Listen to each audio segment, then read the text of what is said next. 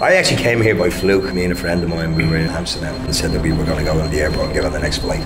The next flight was New York. We bartended on the Upper East Side as young men. But I think everyone has aspirations still in your own spot and try to be successful. He came upon this place and I was going, yeah, I like this place. Myself and John designed the place as well.